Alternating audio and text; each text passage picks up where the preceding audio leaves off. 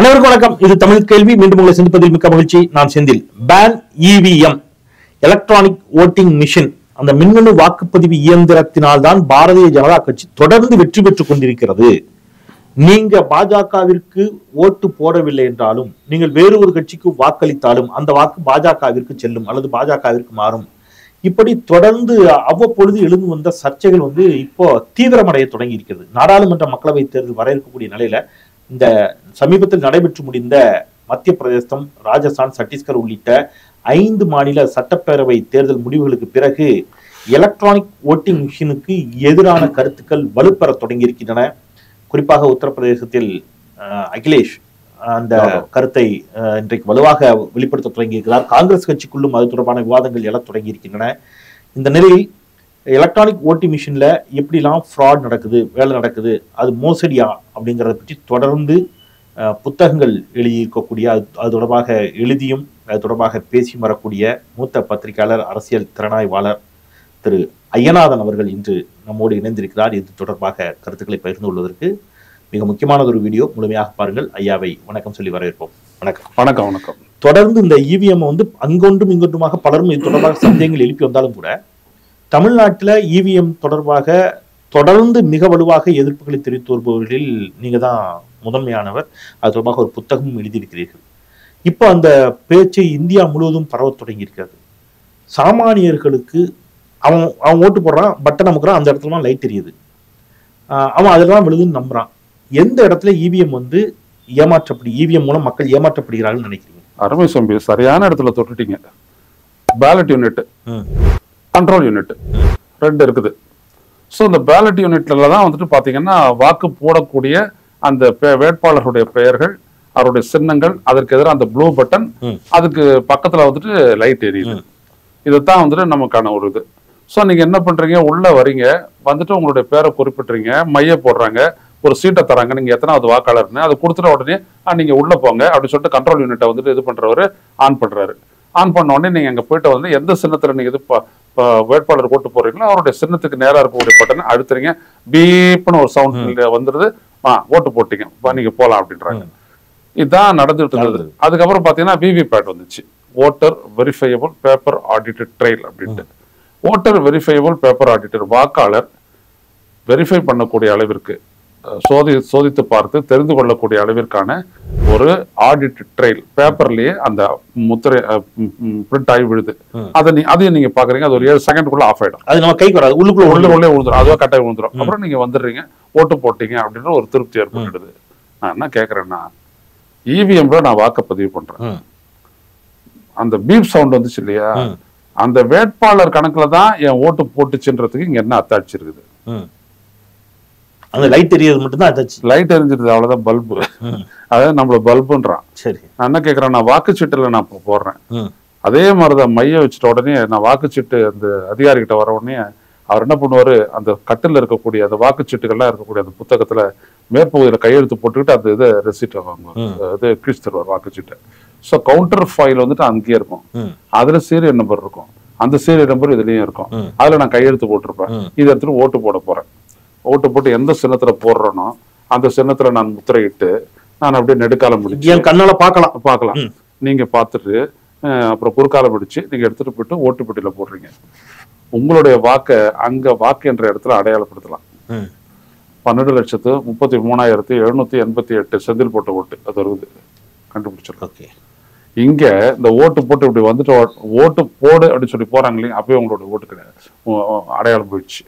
Okay, இப்ப எந்த இடத்துல நீங்க ஐடென்டிஃபை பண்ணுவீங்க? அந்த விவிபேட் உள்ள விழுது.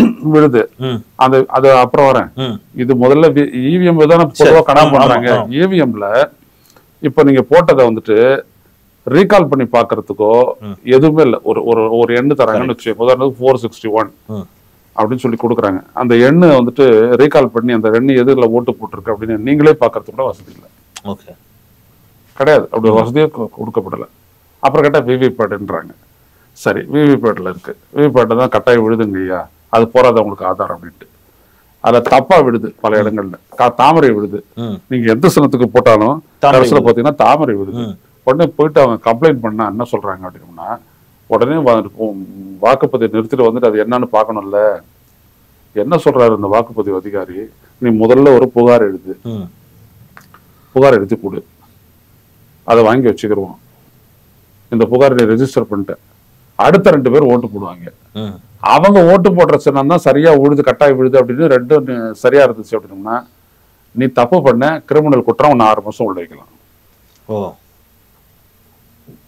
இதான் தேர்தல் ஆணையம் போட்டிருக்குது. இது நாணயம் அது எப்படி கட்டாயம் விழுந்த சீட்ல நான் போட்ட சின்னம் இல்லையா அப்படின்னு நான் சொல்லும் போது நேரா அது எப்படி அப்படின்னு சொல்லிட்டு பாக்கணும். அடுத்த 2 பேருக்கு சரியா இருந்துச்சுன்னா அடுத்த 2 பேருக்கு சரியா இருந்துச்சுன்னா நீ போட்டது தப்புன்றது எப்படி அதுவும் 6 மாசம் ஜெயிலு. இதை முன்னாடியே மிரட்டிடுறது. அப்ப எவனும் கம்ப்ளைண்ட் கொடுக்க மாட்டான். அதான் ஒரு டிஜிபி, அசாம் டிஜிபி இந்த புத்தகத்துல நான் எழுதியிருக்கேன். ஒரு அசாம் டிஜிபியா நான் போட்ட சின்னம் ஒண்ணு, கட்டாயம் விழுந்த சின்னம் வேற என்ன ஒண்ணு, அப்படின்னா நீங்க கம்ப்ளைண்ட் ரெஜிஸ்டர் பண்ணுங்க. ஆனா அடுத்த 2 பேரை கேட்போம் நாங்க, அவங்க சரின்னு சொல்லிட்டாங்கன்னா அப்போ உங்க மேல குற்ற கிரிமினல் வழக்கு போடுவோம், நீங்க 6 மாசம் உள்ள இருக்க அப்படின்னு நான் கம்ப்ளைண்ட் கொடுக்குறேன்னு சொல்லிட்டு ஒரு வெளில பத்திரிகையாளர்கிட்ட சொன்னாரு. சொல்லி இதை ரிப்போர்ட் ஆகி அதை நான் போட்டிருக்கேன். அப்போ இது தேர்தல் அதிகாரிக்கு ஆமா தேர்தல் ஆணையம் என்ன பண்ணிருக்கணும், இந்த மாதிரி கேட்ட உடனே நான் சொல்றேன் நான் போட்ட சின்ன இது கிடையாது அப்படின்னு சொல்றேன் இல்லையா, உடனே என்ன பண்ண இவிஎம்ல ஒரு ரீகால் பட்டன் வச்சிருந்தேன்னா, ஒரு recall button last vote recall, அதை மட்டும் ப்ரெஸ் பண்ணேன்னா அந்த பட்டனை, அந்த நம்பரு ஐயநாதன்ற பேரு, அவர் எந்த சின்னத்துக்கு வாக்களிச்சாருன்னு வரும் இல்லையா, அப்போ அதையும் இதையும் பொருத்தி பார்த்துடலாம் இல்லையா. பொருத்தி பார்த்துட்டு ஒருவேளை அங்கேயும் தாமரைக்கு போயிருந்தது அப்படின்னா அப்ப நான் தாமரைக்கு போடலையே, நான் இங்க ரெட்டையருக்கு தானே போட்டேன், உதயசூரியருக்கு தானே போட்டேன் அப்படின்னு சொல்லலாம். நீங்க சொல்ல மாதிரி கட்டாகி உள்ள விடக்கூடிய அந்த விவி பேர்ல விழக்கூடிய அந்த பேப்பர்லயுமே அந்த சீரியல் நம்பர் பிரிண்ட் ஆகி விழலாமே. ஆமா, அப்ப கரெக்டா கண்டுபிடிச்சலாம். அந்த சீரியல் நம்பர் எடுத்துட்டா கண்டுபிடிச்சலாம். இந்த சீரியல் நம்பர்ல கட்டாயி உள்ள விழுந்திருக்கு பாரு, அது ரொம்ப எளிது. ஆமா, இந்த அவருக்கு பாரு என் சீரியல் நம்பர் இருந்தா தான் இருக்கு, நான் இவருக்கு தான் ஓட்டு போட்டேன், இதுல விழுந்துருக்குன்னு சொல்லிடலாமே. சொல்லலாம். ஏன்னா எத்தனையாவது வாக்காளர் அப்படின்னு ஒரு காயத்துல எழுதி கொடுக்குறேன்ல, அப்போ அது பதிவாகுது இல்ல. அப்போ 461வது வாக்காளர், நான் கடைசியா ஓட்டு போட்டதுனால அந்த நம்பரை சொல்றேன், 461வது வாக்காளர்னா 461 இந்த இதுக்கு போட்டிருக்காரு. சின்னத்தை இங்க பேருகெல்லாம் சொல்ல வேணாம், 1 2 3 4 தான். அப்போ 3ல அவர் ஓட்டு போட்டிருக்கீங்க, 2ல ஓட்டு போட்டிருக்கீங்க அப்படின்றத சொல்லலாம். ஆனா அதெல்லாம் அதுக்கு அந்த வசதி இவிஎம்ல இல்ல, இங்க சீரியல் நம்பர் இல்ல. அது இது தெர்மல் பிரிண்டிங், கொஞ்ச நாள் அது ஆட்டோமேட்டிக்கா அழிச்சு போயிடும். எவ்வளவு ஏற்பாடு பண்ணி வச்சிருக்காங்க பாருங்களேன். அப்ப இது ஃப்ராடுலன்ஸா இல்லையா? சரி, இப்போ நான் ஒரு சந்தேகம், ஒரு பார்வையாளர், நான் போய் 1ஆம் நம்பருக்கு ஓட்டு போடுறேன்னு வைங்க, அது 3ஆம் நம்பருக்கு தான் போகுது, அல்லது நான் வேற ஏதோ ஒரு சின்னத்துக்கு ஓட்டு போடுறேன், அது பாஜகவிற்கு தான் போகுது. இப்ப பாஜக இவிஎம் வச்சுதான் வெற்றி பெறாங்க அப்படின்னு சொன்னா பாஜகவிற்கு போடாத ஓட்டுகளும் பாஜகவிற்கு தான் விழுகிறது, அப்படிதானே உங்க குற்றச்சாட்டு? ஆமா. அது எப்படி மிஷின்ல எப்படி மாத்துறாங்கன்னு நினைக்கிறேன்? மிஷின்ல மாத்துறது இல்ல, இது ப்ரோக்ராம் பண்ணலாம். ஓகே, 14 விதமான இவிஎம்கள் இருக்கு அப்படின்றது சையத் சுஜா, இந்த மோசடியை முதல்ல வெளிக்கொணர்ந்தவர் electronic corporation of India limited ஹைதராபாத்ல வேலை செஞ்ச சையத் சுஜா. அவர் கொல்றதுக்கு முயற்சி பண்ணாங்க, துப்பாக்கி சூடுலாம் நடந்துச்சு ஹைதராபாத்ல, நான் டீட்டெயில் அதில் எழுதியிருக்கேன். அது அவரை பத்தி இவிஎம் பத்தி .org போட்டிங்கன்னா தான் வரும். அதுல பாத்தீங்க அப்படின்னம்னா அவரு செத்துட்டார் நினைச்சிட்டு போயிட்டாங்க. அதுக்கப்புறம் அவர் எழுந்து ஓடிக்கிட்டு தப்பிச்சு அமெரிக்காவில் போய் செட்டில் ஆயிட்டு பிறகு லண்டன்ல இந்த பேட்டியை கொடுக்குறாரு. அப்ப இந்தியாவுடைய தலைவர்கள் ஊடகங்கள் எல்லாம் வரவேற்றாரு, வாங்க நிகழ்ச்சிக்கு வாங்க அப்படின்னாரு. யாரும் வரல. ஆனா இங்க கபில் சிபல் மட்டும் போயிருந்தாரு, கபில் சிபல் மட்டும் அட்டன் பண்ணிட்டு வந்திருக்காரு. ஓ, இதான் உண்மை. அப்ப 14 விதமான விஷயம் ப்ரோக்ராமிங் அங்க இருக்குது. அப்ப அதுல இப்போ இந்த இடத்துல 3வது வேட்பாளர் பாஜக வேட்பாளர் வச்சுக்கோங்க, 3வது வேட்பாளர் பாஜக வேட்பாளர் அண்ணாமலை அப்படின்னா நீங்க 1 2 3 4 5 6 7 நாம் தமிழர் இன்னும் பல கட்சிகள்லாம் இருக்குது. 3வது வேட்பாளருக்கு அதுக்கு பின்னாடி இருக்கக்கூடிய வாக்காளர்களுக்கு பதிவாகிற 2 ஓட்டுல ஒரு ஓட்டு, 3 ஓட்டுல ஒரு ஓட்டு, ஆட்டோமேட்டிக்கா டிரான்ஸ்ஃபர் ஆயிடும். ஆமா, ப்ரோக்ராமிங் தானே. சரி, ப்ரோக்ராம் நீங்க எப்படி எழுதுறீங்களோ அதுதான் அதனுடைய அந்த சிப்பு. அந்த சிப்பு ஒன்றும் நாணயமானது ஹரிச்சந்திரன் அப்படிலாம் ஒண்ணும் கிடையாது. நீங்க இதை சொல்லும் போது இது ஐவிஎம்க்கு ஆதரவான சிலர் ஒரு கருத்தை வச்சாங்க. அது ப்ரோக்ராமிங் செய்யப்பட்டதல்ல, அது ஒரு கால்குலேட்டர். அதுல நீங்க சொல்ற மாதிரி எந்த சாஃப்ட்வேரும் அதுல என்ன செய்ய முடியாது, அதுல இல்ல. நம்ம 1+1 போட்டா அது 2 காட்டும், அது ஒரு கால்குலேட்டர் தானே தவிர அது ப்ரோக்ராம் செய்யப்பட்டதல்ல அப்படின்னு ஒரு கருத்து வைக்கிறாங்க. சரி, 2 விதமான மெமரி அதுல இருக்கு, புரியுதுங்களா? சோ அந்த 2வது மெமரி ஆல்டரபிள், புரியுதுங்களா? இதுல எப்படியெல்லாம் இதை ஹேக் பண்ண முடியும் அப்படின்றத முதல்ல காட்டின ஒரு ஹரிகே பிரசாத் அப்படின்ற ஒரு என்ஜினியர், ஆதரவாளர் எதிர்ப்பாளர்லாம் விட்டுருங்க, ஒரு ID engineer Harike Prasad from Hyderabad. அவர் தான் முதல்ல காட்டுறாரு இது மோசடி இன்ஸ்ட்ருமெண்ட், மோசடிக்கு வசதியானது அப்படின்னு சொல்றாரு. உடனே என்ன பண்ணிட்டு அவர் நிரூபிச்ச உடனே என்ன ஆயிடுச்சு, தேர்தல் ஆணையம் என்ன பண்ணிச்சு, அவர் கேள்விக்கு பதில் சொல்லல, மாறா அவரை வந்துட்டு அரெஸ்ட் பண்ணிட்டாங்க. அரெஸ்ட் பண்ணி தூக்கி உள்ள வச்சுட்டாங்க. சரி. உடனே அப்ப சந்திரபாபு நாயுடு சீஃப் மினிஸ்டர் இருந்தார் ஆந்திரால, அவர் வந்துட்டு அவர் வெளியில கொண்டு வந்துடுறாரு. அவரு சொல்றாரு இது ஃப்ராடுலன்ஸ் தான். அதை வச்சு ஜெயலலிதா சொல்லிச்சு இது ஃப்ராடுலன்ஸ் அப்படின்னு சொல்லிட்டு கேஸும் போட்டாங்க. இப்போ நான் என்ன கேட்கறேன்னா, ஹரிகே பிரசாத் தூக்கி உள்ள வச்சுங்க. அப்புறம் ஹரிகே பிரசாத் வெளில வந்துட்டு உடனே தொடர்ந்து சட்ட போராட்டம் நடத்தி உச்ச நீதிமன்றத்துல வந்துட்டு ஒரு உத்தரவை பெறுறாரு. தேர்தல் ஆணையம் அவர்கிட்ட இந்த மெஷினை திறந்து காட்டணும், அவர் சொல்லுவார் இது ஹேக் பண்ண முடியுமா முடியலையான்ற அவர் சொல்லட்டும், அதுக்கும் நீங்க உங்களோட பதில் சொல்லுங்க சரின்ட்டு போனாங்க. இந்த டெக்னிக்கல் எக்ஸ்பர்ட்ஸ் கமிட்டின்னு தேர்தல் ஆணையத்தில் ஒன்று இருக்குது, அவங்க தான் இதெல்லாம் பார்ப்பாங்க. ஸோ அதுல தான் அந்த நான் சொன்ன ஐஐடியினுடைய டைரக்டரா இருந்த ஒரு ஆள் வந்துட்டு உட்கார்றாரு, நூலு அவர் வந்து உட்கார்றாரு. அவங்க வந்துட்டு ஒன்று ஓப்பன் பண்ணி வைக்கிறாங்க, இது ஈஸியா ஹேக் பண்ணலாம், ஹேக் பண்ணி காட்டுமா அப்படின்னாரு அவரு. எப்படி என்ன ஒரே ஒரு ரேடியோ டிரான்ஸ்ரிசீவரை மட்டும் உன்னோட டிஸ்பிளேக்கு பின்னாடி கீழே நான் வச்சிட்டேன் அப்படின்னா இதுல போலா இருக்கிற ஓட்டுனுடைய எண்ணிக்கை மாறாமலேயே நான் மாத்தி காட்டுறேன். எல்லாரும் இப்படி உட்காந்துட்டு இருக்காங்க. நீங்க என்ன சொல்லணும், இந்த மாதிரி வந்தாரு ஹரிகே பிரசாத் வந்தாரு, இந்த மாதிரி சொன்னாரு, இதை பண்ண முடியும்னு சொன்னாரு, அதுக்கு எங்களோட டெக்னிக்கல் எக்ஸ்பர்ட் கமிஷனுடைய பதில் இது அப்படின்னு ஃப்ரீக்வென்ட்லி ஆஸ்க்டு क्वेश्चंस சொல்லணும்ல, சொல்லவே இல்லையே, அது ரெஜிஸ்டர் பண்ணலையே நீங்க. அப்ப என்ன அர்த்தம், யாரையும் கூப்பிட்டோம், கட்சியோட எல்லாம் கூப்பிட்டோம், யாரும் வந்து நிரூபிக்கல, ஹரிகே பிரசாத் வந்து நிரூபிச்சாரா இல்லையா, பதிவு பண்ணவே இல்லை. அப்ப இது அயோக்கியத்தனமா இல்லையா? ரெண்டாவது விஷயம், ஹரிகே பிரசாத் சொன்ன இன்னொருடைய என்னன்னா, இந்த சிப் இருக்கு இல்லையா, தட் இஸ் மாஸ்க்டு, அதை கவர் பண்ணிட்டாங்க. அதை வந்துட்டு நீங்க வந்துட்டு it cannot be neither readable nor verifiable. நீங்க அதுல இருக்கிறது வந்துட்டு என்ன அப்படின்றதையும் நீங்க படிக்க முடியாது, அதுல என்ன இருக்குதுன்னு செக் பண்ணி பார்க்க முடியாது, வெரிஃபை பண்ண முடியாது. அப்ப என்னது அது? அப்ப நீங்க சொல்றீங்க இது ஒரு சாதாரண விஷயத்தையா மாஸ்க் பண்ணணும். எல்லா இவிஎம்மும் உங்களுடைய பொசிஷன்ல இருக்க போகுது, அதை வெளியில கொண்டு போறதுக்கு ஒரு புரோட்டோகால் வச்சிருக்கீங்க. இது வேற யாருக்கிட்டையுமே போகாது, டைட்டா இருக்குது, அதுக்குன்னே ஒரு சாஃப்ட்வேர் நாங்க எழுதி வச்சிருக்கிறோம். இதெல்லாம் தேர்தல் ஆணையம் விட்டுற புழு.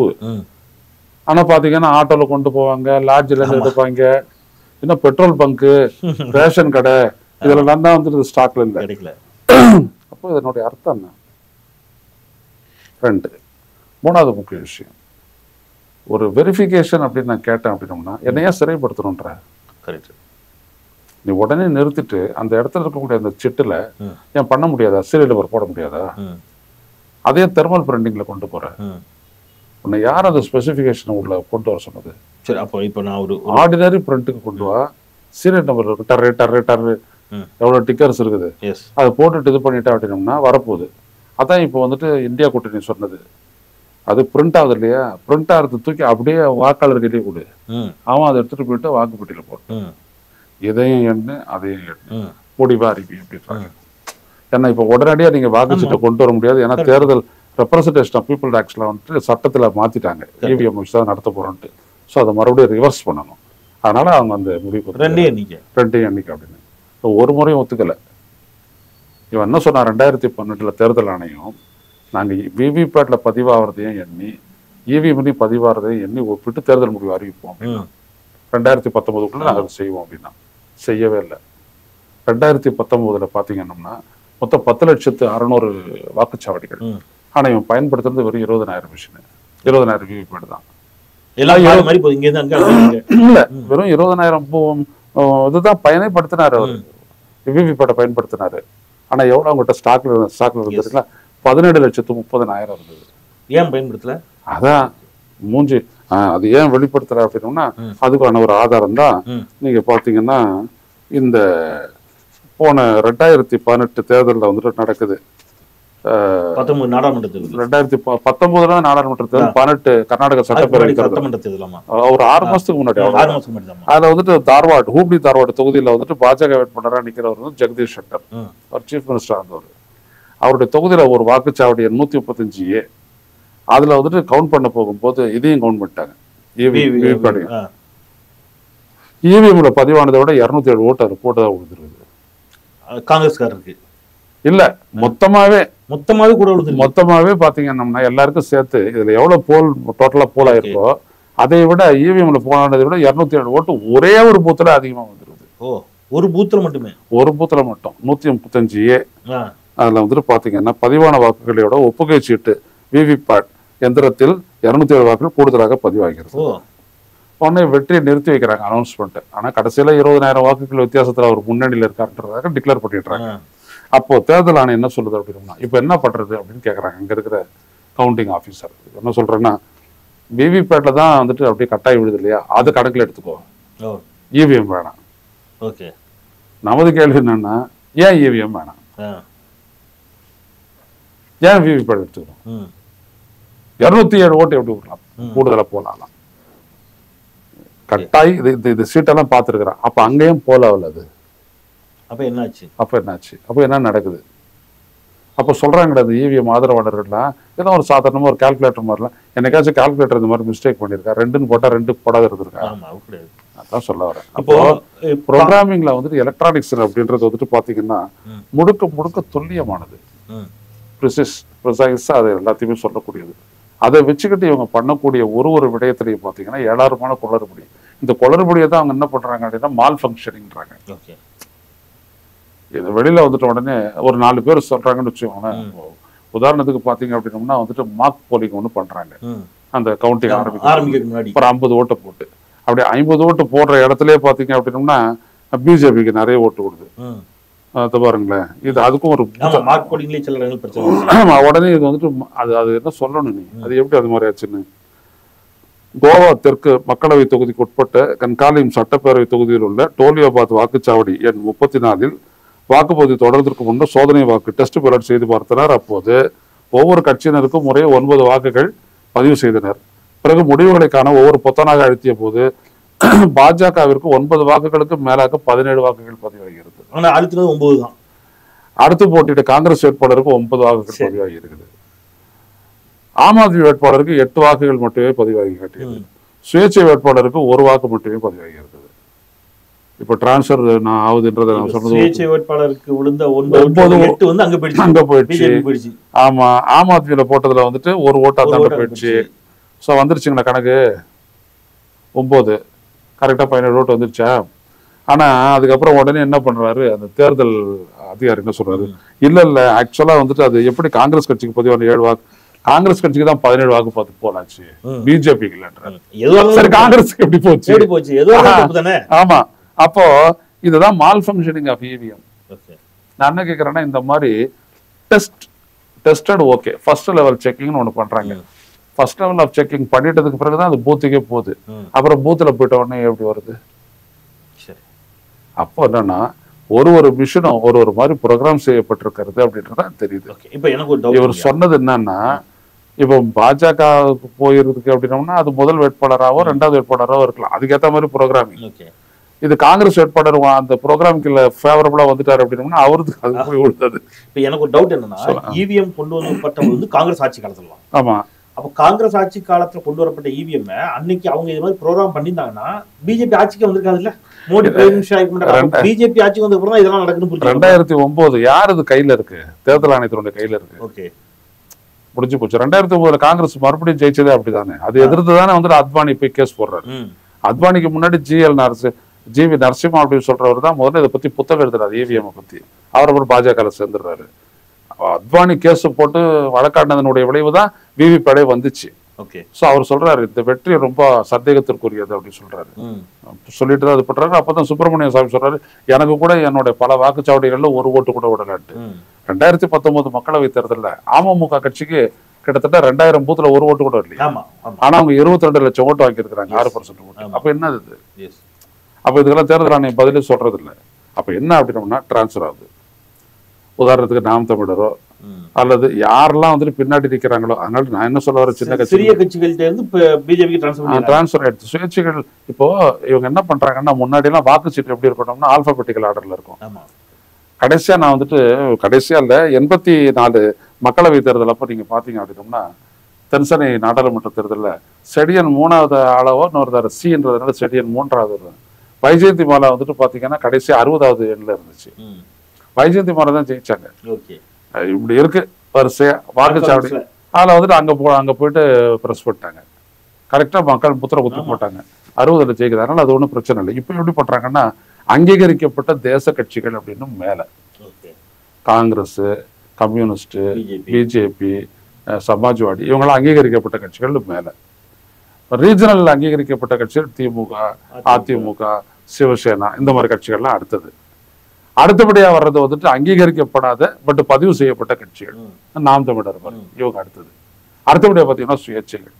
இந்த சுயேட்சைகள் இந்த அங்கீகரிக்கப்படாத கட்சிகளுக்கெல்லாம் ஒரே சின்னத்தை தர முடியாதுன்னு சொல்றதுக்கு காரணம் இதுதான். வச்சு தள்ளிடுறது அப்படியே.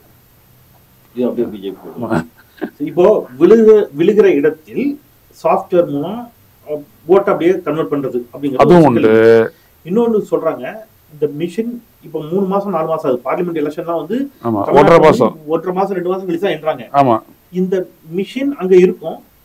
அப்படியே வேற ஒரு மிஷின்ல வாக்கு செலுத்தப்பட்ட மிஷினை உள்ள வச்சுட்டு இந்த மிஷினை மாத்திட்டா எந்த மிஷின்ல நம்ம ஓட்டு போட்டோம் அப்படிங்கிறதுக்கு நமக்கு எந்த எவிடன்ஸும் கிடையாது. மிஷினே மாற்றப்படி ஒரு கருத்தும் இருக்கு. அப்ப அப்படியான சந்தேகங்களும் இருக்கு. தேனி மக்களவை தொகுதிக்கு திடீர்னு ஒரு 70 மிஷின் வந்துச்சுல்ல, தேர்தல் முடிச்சிட்டதுக்கு அப்புறம் திடீர்னு ஒரு 70 மிஷின் வருது. உடனே எல்லாரும் பார்த்து பிடிச்சிட்டாங்க. ஏன் இந்த மிஷின் வந்துச்சுன்றது சொல்லவே இல்லை. கேட்டா சொல்றாங்க, இல்ல பைப்போல் ஒண்ணு இருக்குது, அதாவது அந்த இதுல கேன்சல் ஆகி மறுபடியும் ரீபோலிங் ஒண்ணு இருக்குது, ரீபோலிங் ஒண்ணு இருக்குன்னு. ரீபோலிங் எங்க இருக்குது அப்படின்னு கேட்டாங்க. இல்ல. அப்ப ஏன் அது கோயம்புத்தூர்ல இருந்து வந்துச்சுன்னு கேட்டாங்க. பதில் இல்லை. இன்ன வரைக்கும் அதை பத்தி ரிசால்வ் பண்ணவே இல்லை. இதே மாதிரி என்ன பண்றாங்க, மதுரை மக்களவை தொகுதி இதெல்லாம் பெட்டியெல்லாம் வச்சிருக்கிற இடத்துல வந்துட்டு பாத்தீங்கன்னா 4 அடுக்கு பாதுகாப்பு இதெல்லாம் சொல்லுவாங்க. இந்த அடுக்கு அடுக்குலாம் சொல்லுவாங்க. அது என்னதுன்னே மக்களுக்கு புரியாது. 4 அடுக்கு பாதுகாப்பு 9 அடுக்கு பாதுகாப்பு நம்பிக்கை அவ்வளவுதான், ஏமாத்துறது தானே. அப்ப பாத்தீங்கன்னா ஒரு தாசில்தார் பொம்நாட்டுக்குள்ள போய் அது என்னத்தையும் நோண்டிட்டு அது பாட்டுக்கு வெளில போகுது. அது கடைசியில் அங்க இருக்கக்கூடிய மக்களவைக்கு இப்போ எம்பியா இருக்கிற உட்பட எல்லாரும் போய் கத்தி சத்தம் போட்டு என்னன்னு கேட்டா நடவடிக்கை எடுக்கிறோம்னு சொல்லிட்டா நம்ம சஸ்பெண்ட் பண்ணாங்க. ஆனா இந்த பண்ணது என்னது யாருக்கும் தெரியாது. இது வரைக்கும் தெரியாது. அங்கேயே மிஷின் இருந்துச்சு, இது வரைக்கும் தெரியாது. நீங்க சொல்லக்கூடிய அந்த பொட்டி மாத்துறது இந்த இடம் தான். இது ஒண்ணு. ரெண்டாவது இன்னொன்னு என்ன அப்படின்னீங்கன்னா, அது வச்சிருக்கிற இடத்துலயே வந்துட்டு நீங்க ஒரு ஆடு செல்போனோட போயிட்டாங்கன்னா போதும், அதை வச்சு கனெக்டிவிட்டி ஏற்படுத்தி மாத்திட்டு இருக்கலாம். செல்போன் மூலமா ஆமா இயக்க முடியும். அதனாலதான் என்ன சொன்னாரு இவர் சரத்பவார், என்ன சொன்னாரு, எந்த இடத்துலலாம் நீங்க வந்துட்டு இந்த வாக்குப்பதிவு எந்திரங்களை எடுத்துட்டு போயிட்டு ஸ்டோர் பண்ணி வைக்கிறீங்களோ அந்த இடத்த சுத்தி இருக்கக்கூடிய அந்த டவர்ஸ் எல்லாம் ஆஃப் பண்ணணும் அப்படின்னாரு. செல்போன் டவர் எல்லாம் ஆஃப் பண்ணணும்ட்டாரு. பண்ணல. ஆனா அது கேட்டாரு, ஒரு டவுட் வந்துருச்சு. அதே மாதிரி பி.கே. சிவகுமார் என்ன பண்ணாரு, எலெக்ஷன் அறிவிச்ச உடனே கர்நாடகால குஜராத்ல பயன்படுத்தப்பட்ட மிஷினை எடுத்துட்டு வரக்கூடாது அப்படின்ட்டாரு. ஏன்னா குஜராத்ல பயன்படுத்தப்பட்ட மிஷின் என்ன ஸ்பெஷாலிட்டி, சும்மா 65% ஓட்டு போலாச்சு. யாருக்கு? பிஜேபிக்கு மட்டும். ஆனா நீங்க பி.கே. சிவகுமார் சொன்னதுனால சொல்றேன், தென்னிந்தியா முற்றுமுழுதாக பாஜக இல்லாத தென்னிந்தியாவாக மாறி இருக்கிறது. தெலுங்கானால வந்து காங்கிரஸ் ஜெயிச்சிருச்சு. 35% ஓட்டு வாங்கினாங்க இல்லையா? 35% ஓட்டு எங்க இருந்துச்சு அவங்களுக்கு? பிஜேபி கேக்குறீங்க. அவங்களுக்கு எங்க ஆதரவு இருக்கும், என்ன அடிப்படையில இருக்கும், அதை நீங்க சொல்லுங்க. ஒன்றுமே இல்லாத இடத்துல கொஞ்சம் கொஞ்சமா விழுற ஓட்டே இப்படித்தான் விழுதுங்கிறீங்க. ஆமா, ஒரே நாள்ல பண்ணா டவுட் வந்துரும். அதனால கொஞ்சம் கொஞ்சமா அவங்க பாட்டுக்கு பண்ணிட்டு இருக்காங்க. அவ்வளவுதான். ஒரே நாள்ல பண்ணா கூட நம்மளுக்கு ஒன்றும் டவுட் வந்து வராது. ஏன்னு கேட்டீங்கன்னா நம்மளுக்கு என்ன நடக்குதுன்னு தெரியாது. இப்போ காத்தால இதெல்லாம் பார்த்தோம் அப்படின்னோம்னா யாரும் முன்னிலையில் இருந்தாங்க கோவை தெற்கு தொகுதியில. அப்புறம் மத்தியானம் வரைக்கும் பாத்தீங்கன்னா வானதி பேரே இல்லை. சாயந்தரம் பார்த்தோம்னா வானதி முன்னிலை இருந்தாங்க. நைட்டு பார்த்தா வானதி சீனிவாசன் ஜெயிச்சிட்டாங்க. எப்படி இது? அதுவும் எலக்ட்ரானிக் ஓட்டிங் மிஷின்ல மத்தியானமே முடிவு அறிவிக்க வேண்டியது இடுன்னு எடுத்துட்டு நைட் வரைக்கும் ஆச்சு. எப்படி அது புரியல. அதுலயும் விளக்கவே மாட்டாங்க. அவ்வளவுதான், புரியாது போ. அப்ப இந்த போக்கு நீடித்தால் 2024 மீண்டும் நாடாளுமன்ற மக்களவைத் தேர்தல், வரக்கூடிய மக்களவைத் தேர்தல் பாஜக தான் வெற்றி பெறும். இதே இதுல இந்த மாத்தலன்னு வச்சுக்கோங்க. அதான் வந்துட்டு சாம் பெட்ரோட சொல்லி இருக்கிறது. நீங்க இதை கரெக்ட் பண்ணல அப்படின்னோம்னா, இவிஎம் கரெக்ட் பண்ணல அப்படின்னோம்னா மறுபடியும் பிஜேபி தான் ஆட்சிக்கு வரும். ஆமா. ஸோ இதுல நீங்க பாத்தீங்க அப்படின்னோம்னா, நான் ஒரு டேட்டா கொடுத்துருக்குறேன் பேஜ் 24 என் புத்தகத்துல. நீங்க பாத்தீங்கன்னா இதே மாதிரி கர்நாடகால 2018 சட்டப்பேரவை தேர்தலில் வந்துட்டு பாஜக வாங்கின ஓட்டு வந்துட்டு 36.34%. வின் பண்ண சீட்டு 104. இப்போ அதே 36 தான். ஆனால் 65 சீட்டு தான் ஜெயிச்சிருக்கிறாங்க. ஆனால் அடுத்த நடந்த 6 மாசம் நடந்த மக்களவை தேர்தலில் அவங்களுக்கு போலான ஓட்டு வந்துட்டு 51.40 ஓட்டு, அதாவது 15.06% கூடுதல். மொத்தம் இருக்கக்கூடிய 28 தொகுதியில 26 ஜெயிச்சு விட்டாங்க. அடுத்தபடியா நீங்க பாத்தீங்கன்னா குஜராத்ல பாத்தீங்கன்னா 2017 சட்டப்பேரவை தேர்தலில் 49.05 அவங்க வாங்கின ஓட்டு. அடுத்தது பாத்தீங்கன்னா மக்களவை தேர்தலில் 62.20. அப்ப அதாவது மக்களவை என்று வருகின்ற பொழுது மோடி, அதனால நாங்க மோடிக்கு ஆதரவா வாக்களிக்கிறாங்க அப்படின்னு சொல்லி அதான் அந்த இமேஜை உருவாக்குறது, அந்த பில்டப். மாநிலத்துல பாஜகவுக்கு பிடிக்கலாம், ஆனா ஒன்றியத்துல எங்களுக்கு வேற வழி இல்ல. ஆமா அப்படின்னு சொல்லிட்டு 62.5%. 26. ராஜஸ்தான்ல பாத்தீங்கன்னா அவங்க வந்துட்டு 2018 தோக்குறாங்க. 176 இடத்துல இருந்தவங்க வந்துட்டு 73 இடத்துக்கு போயிடுறாங்க. ஆச்சா, 38.77%. அதே மக்களவை தேர்தலில் பாத்தீங்கன்னா 58.50%. ஆமா, 20% இன்க்ரீஸ். 25 சீட் அவங்க தான். மத்திய பிரதேசத்துல பாத்தீங்கன்னா காங்கிரஸ் ஜெயிச்சு ஆட்சியை பிடிச்சது உங்களுக்கு தெரியும். 39% தான் பிஜேபி. அடுத்தபடியா பாத்தீங்கன்னா மக்களவை தேர்தலில் 56% அவங்களுடைய ஓட்டு பர்சன்டேஜ், 17% இன்க்ரீஸ். மொத்தம் இருக்கக்கூடிய 29 தொகுதியில வந்துட்டு 27 தொகுதி அவங்க. ஆனா இவ்வளவுக்கும் மத்திய பிரதேசத்திலயும் ராஜஸ்தானையும் போன முறை நாடாளுமன்ற தேர்தலுக்கும் சட்டமன்ற தேர்தலுக்கும் இடைவெளி வந்து ஒரு 6-7 மாசம் 6 மாசம் தான், 6 மாசம் தான். அதுக்குள்ள அவர் வந்துட்டு விவசாயிகளுடைய கடன்களை எல்லாம் வந்துட்டு தள்ளுபடி பண்ணாரு யாரு, கமல்நாத். அப்படி இருந்தும் அந்த மாதிரி. பீகார்ல பாத்தீங்கன்னா சட்டப்பேரவை தேர்தலில் 42.30%, மக்களவை தேர்தலில் 53.25. மொத்தம் இருக்கக்கூடிய 40 தொகுதியோட 39 தொகுதி அவங்க. 17, 16, 6. இப்ப இந்த 5 மாநில தேர்தல் கிட்டத்தட்ட அப்படிதான் வந்துச்சு. ஆமா, 5 மாநில தேர்தல் நீங்க மத்திய பிரதேசம், சத்தீஸ்கர் அங்கதான் அவங்க பண்ணுவாங்க. ஏன்னா அங்க அவங்களுக்கு ஓரளவுக்காவது ஓட்டு இருக்கணும். குறைஞ்சது ஒரு 15%, 20% ஓட்டு இருந்ததுன்னா தான் மத்ததெல்லாம் எடுத்தாந்து சேர்த்துக்கிட்டு 30%, 35% கொண்டு வந்துட முடியும். மக்களவை தேர்தலில் நீங்க ஒண்ணுமே சொல்ல வேணாம், அடி பின்னிடுவாங்க அவங்க. அதனாலதான் 4%, 406 சீட் அவங்க குறி வச்சிருக்காங்க. இந்த மாதிரி சீட்டு எண்ணி சொல்றாரு, கரெக்டா சொல்றாரு, இத்தனை சீட்டு கரெக்டா அத்தனை சீட் வரும். ஆமா, 400. பியூஷ் கோயல் போன முறை சொன்னாரு 305 சீட்னாரு, 306 சீட் இருந்துச்சு. அதனால 406 சீட்டு இந்த முறை சொல்லியிருக்காங்க. ஏன்னா ராஜீவ் காந்தி இருந்த போது 405 சீட்டு ஜெயிச்சாங்க. ஸோ 406 ஜெயிக்கிறாங்க. ஆமா, செய்ய போறது இதுதான். ஸோ அப்போ என்னன்னா, ஒண்ணு இவிஎம் நீக்கணும், இல்ல விவிபேட்டை சரி பண்ணி அதில் போல வர ஓட்டை எண்ணித்தான் முடிவுகளை அறிவிக்கணும்ன்ற ஒரு இடத்துக்கு வந்துட்டு மக்கள் போராடணும். நீதிமன்ற விசாரணைக்கு எடுத்துக்காது. நிறைவா 2 கேள்விங்க. இந்த நிலை நீடித்தால் தமிழ்நாட்டிலும் பாஜக ஆட்சி ஈஸியாக அமையுமா அப்படிங்கிற ஒரு கேள்வியே. ஓட்டு யாருக்கு போனாலும் அவங்க வர்ற மாதிரி தான் பண்ணிடலாம். இப்ப நான் சிரிச்சா மாதிரி தான் எல்லாரும் சிரிப்பாங்க. தெரியாது, அவங்களுக்கு தெரியாது. முதல்ல அவங்க காங்கிரஸ் இங்க குறி வைக்க போறாங்க. காங்கிரஸ் 9, 10 தொகுதியிலே போட்டியிட போகுது. அது குறி வைப்பாங்க. விடுதலை சிறுத்தைகளை குறி வைப்பாங்க. இன்னும் ஒரு மைனர் பார்ட்டிஸ் வந்துட்டு குறி வைப்பாங்க. அங்க எல்லாம் வந்துட்டு மோடியினுடைய ஆட்சிக்கு தான் ஓட்டு போட்டாங்க, பிஜேபி ஜெயிச்சு காட்டுவாங்க. அதுக்காக அவங்களுக்கு என்ன வேணும் அப்படின்னா, இருக்கிற கட்சிகளை எல்லாரையும் வந்துட்டு அவங்க சேர்த்துக்கிறணும். அதனாலதான் வந்துட்டு பாத்தீங்கன்னா விஜயகாந்துக்கு ஆரத்தி எடுக்கிறது 2வது நாள் வந்துட்டு. ஸோ விஜயகாந்தனுடைய கட்சி, பாட்டாளி மக்கள் கட்சி, அப்புறம் வந்துட்டு புதிய தமிழக கட்சி, அப்புறம் தமிழ் மாநில காங்கிரஸ் கட்சி, அப்புறம் பாஜக, அப்புறம் தென் மாநிலத்தில் இருக்கக்கூடிய ஜாதி மறவர், நம்ம ஆட்கள்லாம் சொல்லுவோம் கொடியேற்றினால அப்படின்றாங்க. நம்ம ஆட்கள்லாம் அந்த மாதிரி ஆட்கள் தானே, ட்ரைபல் தானே, எல்லாமே அவ்வளோதான், முடிஞ்சு போச்சு. இதுங்கெல்லாம் போடும். அப்புறம் அந்தாண்ட பார்த்தீங்கன்னா நரேந்திர, அவங்க தேவேந்திர குலம், தேவேந்திரா, நரேந்திரா அப்படின்னு சொல்லிட்டு அங்கே கொஞ்சம் பேர் ஓட்டு போடுவாங்க. அந்த வேலையை கிருஷ்ணசாமி பார்ப்பாரு. இப்படியெல்லாம் பார்த்துட்டு அவங்க வந்துட்டு ஒரு 15-20% ஓட்டை மஸ்டர் பண்ணிட்டாங்கன்னா, அப்புறம் காங்கிரஸ்ல இருந்தும் சரி, நாம் தமிழர்லாம் இருக்காங்க இல்லையா, இவங்களெல்லாம் வரண்டி எடுத்தாந்து பிஜேபியில போட்டாங்கன்னா முடிஞ்சு போச்சு. நெக் டு நெக் ரேஸ் வருதுங்க. எங்கெங்க சிவகங்கால neck to neck race, ராமநாதபுரத்துல neck to neck race, அப்புறம் நெக் டு நெக் ரேஸ் திமுக கூட்டணி நக்கிக்கிட்டு போயிடும். அவ்வளவுதான். சோ அப்படியே பக்கத்துல கொண்டு வந்து விட்டு கொஞ்சமா கொண்டு போயிருவாங்க அப்படிங்கிறீங்க. இது மாறும் அப்படிங்கிற நம்பிக்கை எவ்வளவு தூரம் இருக்கு? எது மாறும்? அதாவது இவிஎம்ல இருந்து விடுதலை பெற்று நான் மீண்டும் வாக்குச்சீட்டு முறைக்கு, ஏன்னா பல வளர்ச்சியடைந்த நாடுகள் அதுல இருக்கு, நீங்க தொடர்ச்சியா பேசிட்டு வரீங்க. நாம இவிஎம் இல்லாம முதல் கேள்வியிலே அடிச்சுட்டான் ஜெர்மன். என்னைக்கு நான் போட்ட ஓட்டு யாருக்கு போய் சேருதுன்றதை அடையாளப்படுத்த முடியாதோ அப்போ எனக்கு வேண்டாம், எனக்கு இது வேண்டாம். ஆமா, இப்ப நமக்கு இவிஎம்ல இருந்து விடுதலை கிடைக்கும் என்று நீங்க நம்புகிறீர்களா? அது மக்கள் கிட்ட தான் இருக்கு. மக்கள் கிட்ட வாங்க. அதாவது மக்கள் என்ன செய்யணும்? மக்களை எழுச்சி.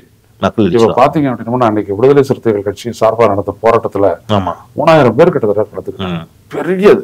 என்ன ஒரு இது என்னன்னா, எல்லாரும் திருமாவளவனே வந்துட்டு அன்னைக்கு பாத்தீங்கன்னா 1.25 மணி நேரம் பேசினாரு. ரொம்ப அழகா டீட்டெயில் எல்லாம் எடுத்து வச்சுட்டு தொடர்ந்து பேசினார் அவரு. ஒருத்தர் அசையலைங்க. அன்னைக்கு 1:30 மணிக்கு வரைக்கும் தான் முடிஞ்சிச்சு.